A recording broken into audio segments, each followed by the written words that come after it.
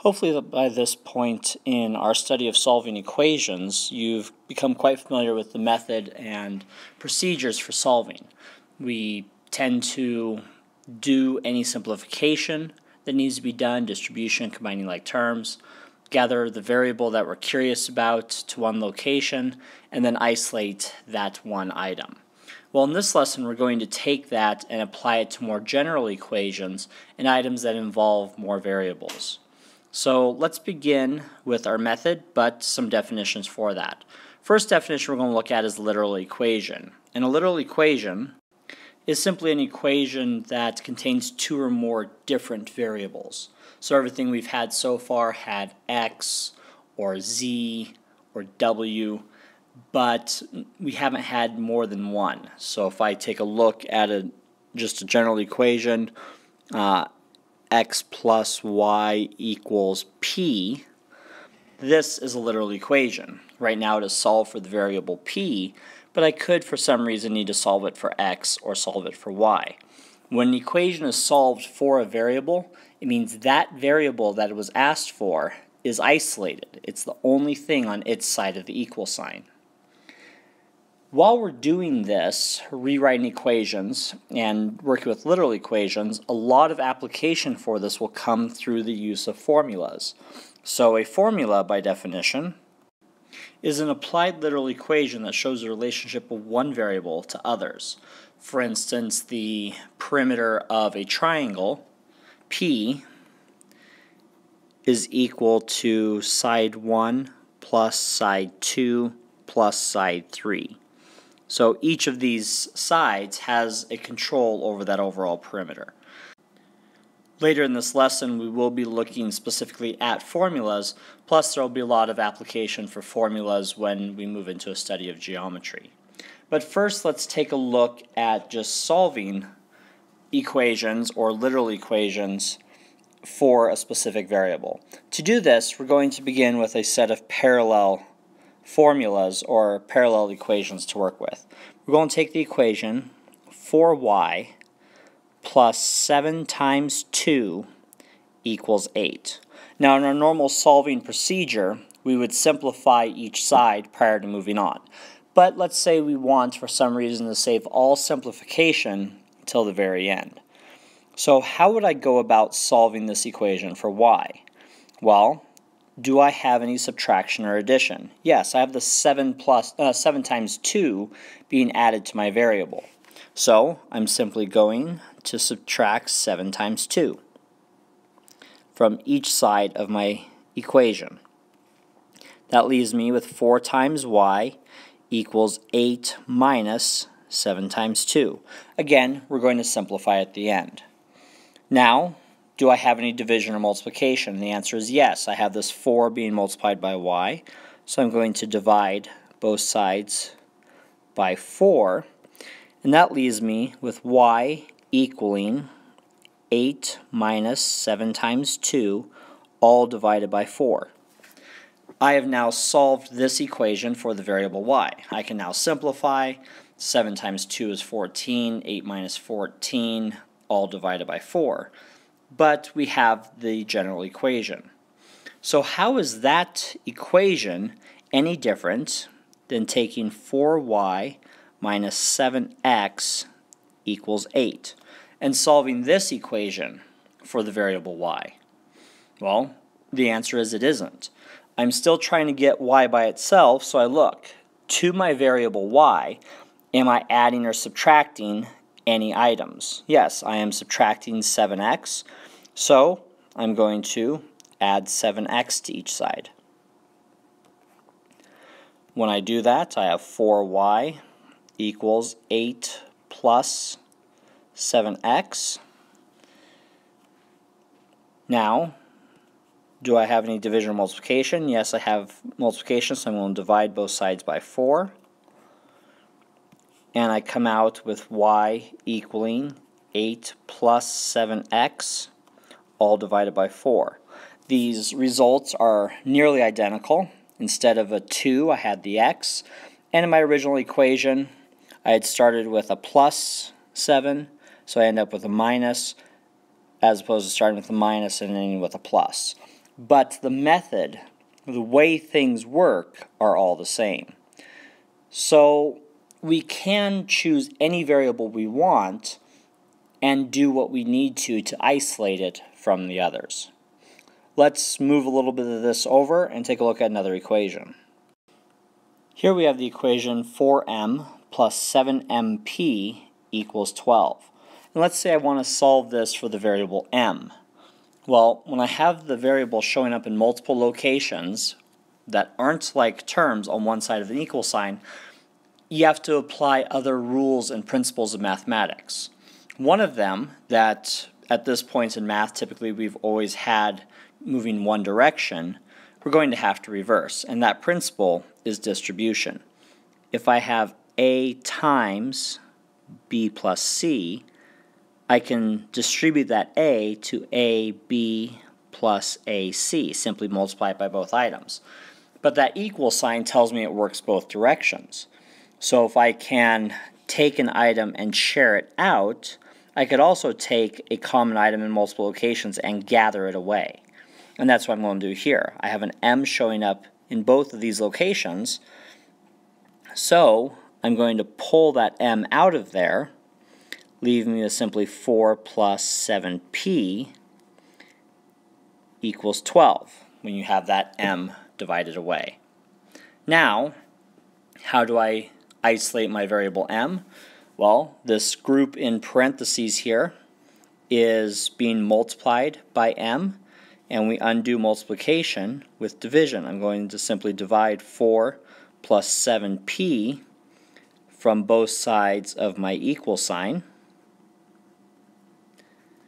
leaving me with my m isolated and the fraction 12 over 4 plus 7p as my equation. So we can use distribution, we can use other principles of mathematics that we know to do what's necessary in order to isolate these variables. So now let's take a look at how this can apply to some formulas.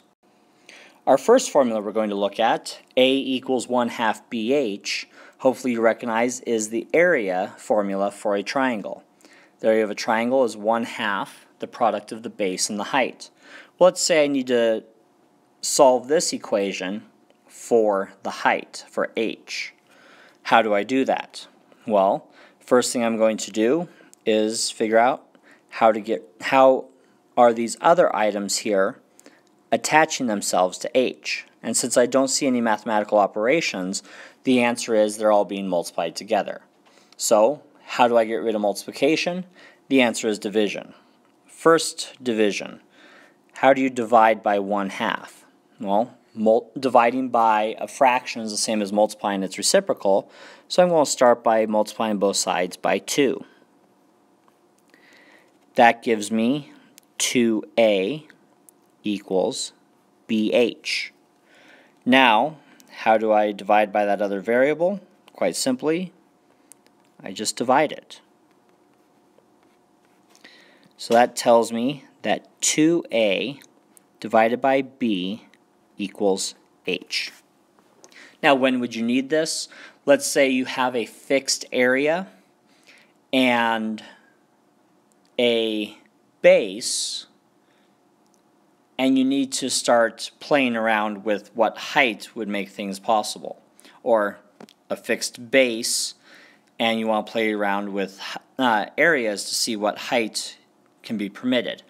If you isolate a specific variable, you can then solve substituting in the other values that you know. Our second equation, this is the surface area of a cylinder. The area equals 2 pi r squared plus 2 pi rh. Again, let's solve this for h. Now, how do we go about doing that? Let's begin by looking at how things are holding on. Here's my h variable. I have this series of items being multiplied by it, and I have these items being added. Well, according to our solving, subtraction, addition, division, multiplication, exponents, groups, I'm going to get rid of that subtraction or addition first. So, let us subtract 2 pi r squared from both sides of my equal sign, leaving me with area minus 2 pi r squared equals 2 pi r h. Now everything else that's on that side of the equal sign with my desired variable h is being multiplied.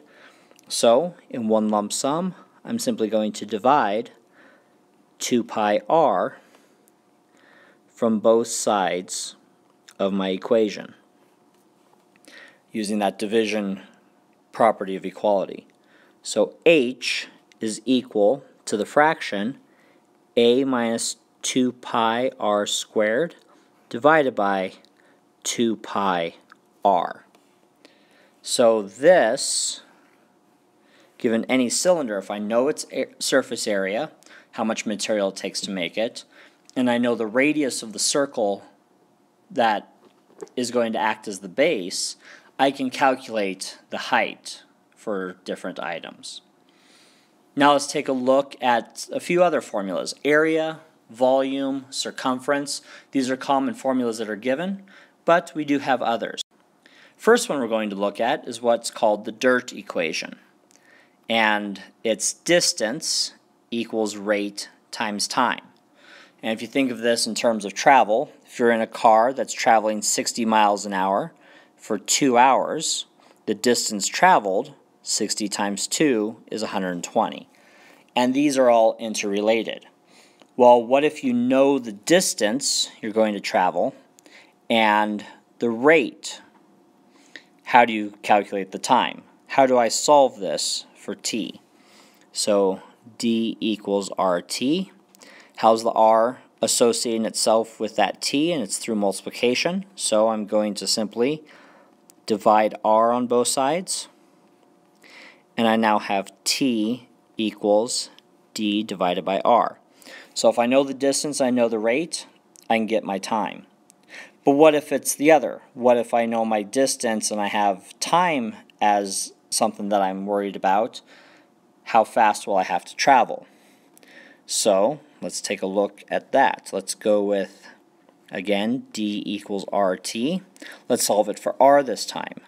That means I'm going to divide t off of each side. And my rate is controlled by distance being divided by time. And if you think of that, rate, such as miles per hour, feet per second, miles and feet are both distances, hours and seconds are both times, so we can isolate that. Our next equation, I equals PRT. This is a finance equation. I, our interest, is equal to our principal amounts that we invest times the rate of investment, that would be the percentage rate, like a 6% interest, 12% interest, and t, the time, the number of years that this investment is left to grow and flourish. So how do I isolate this? Let's say I need a certain amount of interest to be gathered, and I know how much I have to invest, and I know the time in order to get the extra money. What rate of investment do I have to find? How do I get R by itself? Well, we start with I equals PRT, and everything that's happening on the right side of this equal sign is multiplication. So whatever variable I want, I'm simply going to divide in order to get it. So I want R by itself. That means I need to divide out P and T, telling me that the interest rate necessary to gain my money that I want is going to be that interest to be gained divided by the principal and the time of investment. So if I have $5,000 to invest and I have 3 years to gain the money, let's say I need an extra $400, that's my interest, I could calculate the rate using this formula. And I could do similar things for time or principal. I know the rate of investment, I know the time, I know how much I need to gain. how much money do I have to put up in order to get my desired results. Our last equation on the far right-hand side, F equals 9/5 C plus 32, is a relationship between Fahrenheit degrees and Celsius degrees when we're talking temperature scales. So, if you're used to temperatures in the United States being in Fahrenheit, and you travel to a country that uses Celsius, you can use this formula in order to go from that Celsius over into Fahrenheit. But what if it's the other way? What if you have a visiting exchange student who's used to things in Celsius and now everything's given in Fahrenheit? How do we isolate the C in order to work this? So let's work through it. To get C by itself, do I see any subtraction or addition? Yes, I have addition, so I subtract 32 from each side of my equation, telling me that F minus 32 equals 9/5 times C. Now, I have C being multiplied by 9/5. In order to get rid of that, I would have to divide it away. But of course, dividing by a fraction is the same as multiplying by its reciprocal. So I'm going to multiply both sides by 5/9.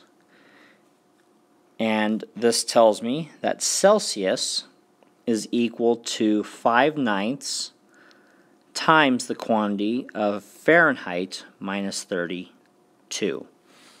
So if I know the temperature in Fahrenheit, I subtract 32 and then take roughly half of it, or 5/9, in order to find the temperature in Celsius. So rewriting equations we're going to be doing a lot of through Algebra 1, and working with formulas, we'll build on that so that it can be applied into geometry when we do that study as well. Make sure you have good notes on these methods, and it'll really help you to be able to solve those equations we were learning earlier.